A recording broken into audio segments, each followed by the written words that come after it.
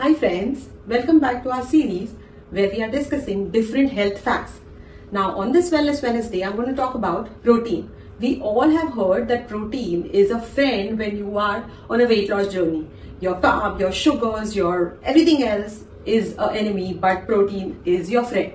Now why is it said why protein is so important? So today let's understand that protein really helps us for building muscles. It is an important nutrient that is used for building bones, nails, hair, skin, muscles, all of it. Even our blood vessels. So protein is important for building up our body. At the same time, protein utilizes more calories or more energy to break down. So when your body is digesting protein, that time your body is going to utilize more energy. Now protein has a low glycemic index.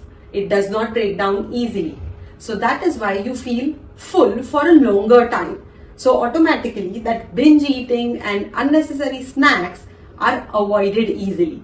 That definitely helps in your weight loss journey.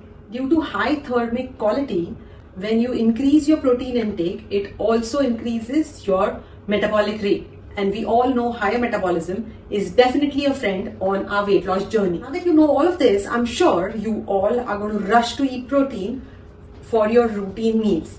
But remember that only certain amount of protein can get absorbed per meal.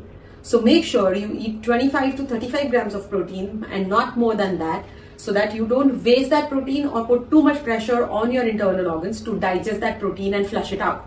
So rather than having too much protein at one go, try restricting it to smaller quantities but frequently, so that your body gets time to digest it well and absorb it as well.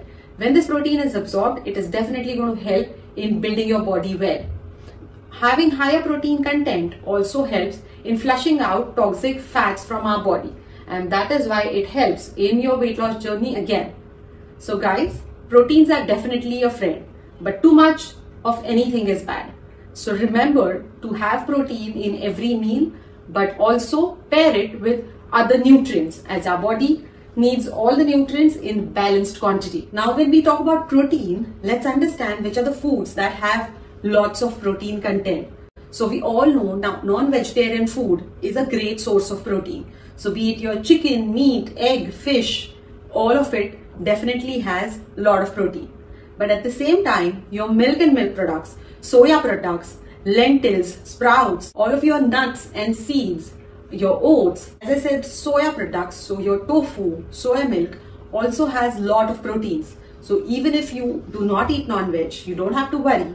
You include all these vegetarian foods in your every meal, and that will still suffice for your protein content. Of course, non-vegetarian proteins are complete proteins, as all 9 essential amino acids are present. But when you combine these vegetarian protein meals with correct quantity and amount of carbs, it does make it a complete protein.